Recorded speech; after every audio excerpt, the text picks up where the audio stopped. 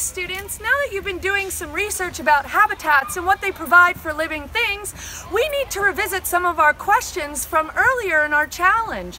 How do humans model habitats and enclosures for animals that are in captivity? And what are the things that we need to think about when animals are in a captive enclosure? Well, here I am at EcoTarium going down the path to some of the enclosures. Let's take a look at how humans do model those exhibits and habitats for captive animals.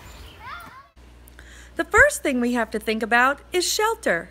A shelter is a safe place where a living thing can make its home and grow. An animal uses a shelter to stay safe from the weather, temperature, and from predators.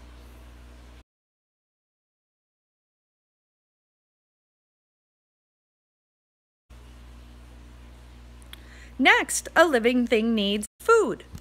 Food is the energy a living thing needs to survive. Plants need nutrients from the soil and energy from the sun.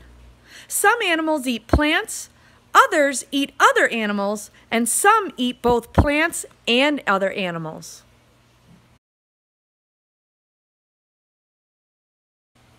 Living things also need water. They need the right kind of water and the right amount of water. Many living things need water to drink, while others need water to move around or swim.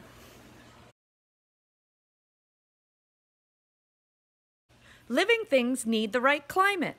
This includes temperature and the amount of how wet or dry the land is. Some living things do well in warm and dry climates. Others do well in cool and wet climates. Living things need space. Animals need a good amount of space for exercise and to stay healthy. Plants need a good amount of space to grow in the correct conditions.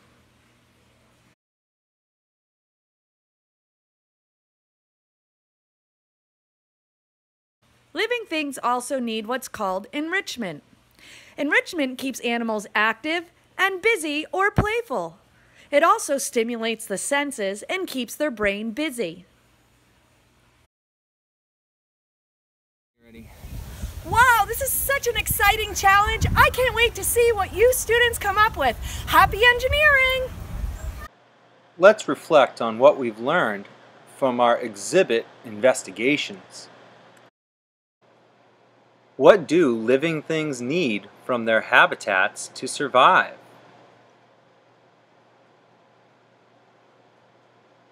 How do humans model habitats for animals in captivity? Be sure to answer these two questions when you begin to imagine, plan, design, and build your animal exhibits for the EcoTarium.